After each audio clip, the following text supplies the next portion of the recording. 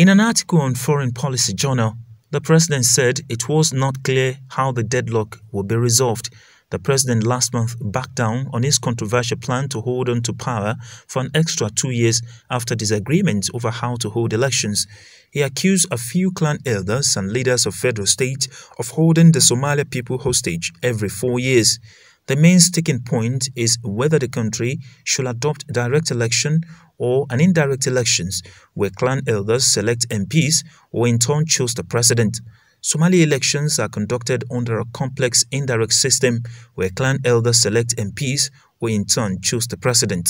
President Farmajo's mandate expired in February, but no vote has been held because of regional contretemps over how power is distributed and a rule over a new election commission.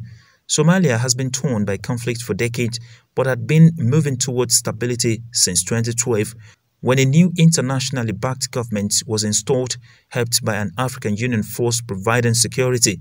The United Nations Security Council said that the political deadlock was diverting attention from serious problems, including the coronavirus pandemic, a low-cost invasion, and security problems.